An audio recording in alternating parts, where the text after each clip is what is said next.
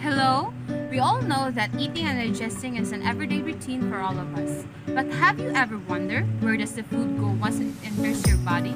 Well, worry no more, because I'll tell you about the human digestive system. Digestion is a simple process where large insoluble food particles are broken down into smaller water-soluble molecules so that they can be absorbed by blood and give energy to different parts of our body. The process of digestion has a few stages, and I'll take you through all of them.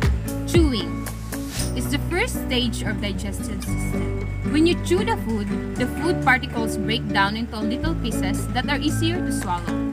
The saliva, which contains a lot of enzymes, mixes with those food particles even more. Once you have completely chewed your food, the tongue helps to push the food down your throat. This process is called swallowing. The food travels through a long pipe called esophagus, also known as the food pipe. When the food particles have traveled through the food pipe, their next destination is the stomach, where those particles hang out for approximately 4 hours.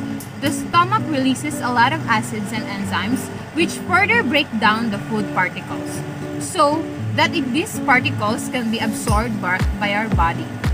An enzyme called pepsin present in the stomach helps break down the proteins, and a lot of bacteria are killed by our superhero, the stomach, so that we don't fall sick.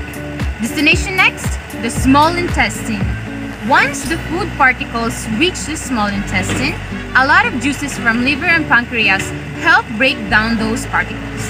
The liver secretes bile while helps break down fats, and the pancreas releases other enzymes to help digest all kinds of food particles.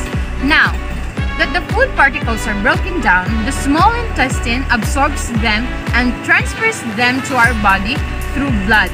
The particles that are not absorbed by the smallest intestine reach the large intestine.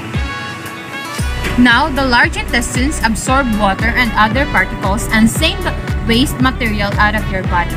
And also, did you know that large intestine produces antibodies that helps us boost our immunity when your face becomes red due to blushing? The lining of your stomach becomes red also. And to end my discussion, I would like to end with the saying, eat healthy, digest healthy, and live healthy.